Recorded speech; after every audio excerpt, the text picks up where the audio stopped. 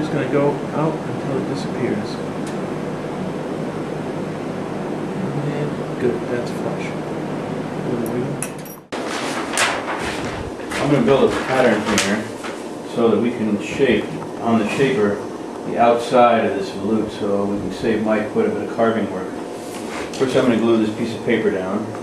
This has a drawing on it that has the outside edge of this bottom level section of the volute, and then I've continued it out along here. We're going to bandsaw this away, and I'm going to start the ball bearing of the router setup right along here. We'll run the ball bearing right around here. When it gets to here, it'll cut around the outside of the volute like that.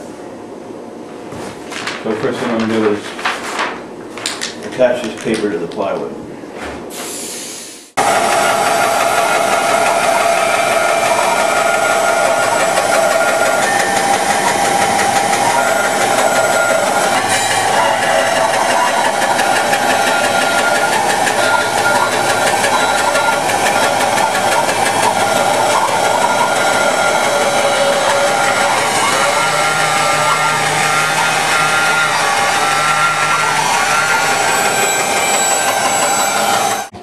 I'm going to drill a hole right through this point here, and we're going to use a screw through this hole to fasten the level part of the volute to the jig. But it's important that I go through this hole because this hole is actually at the focus of the spiral.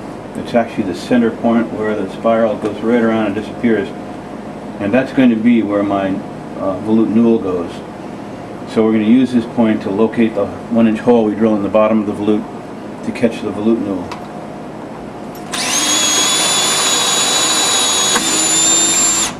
Then I'm going to drill another series of holes on the center of this just so we can screw this thing really solidly down.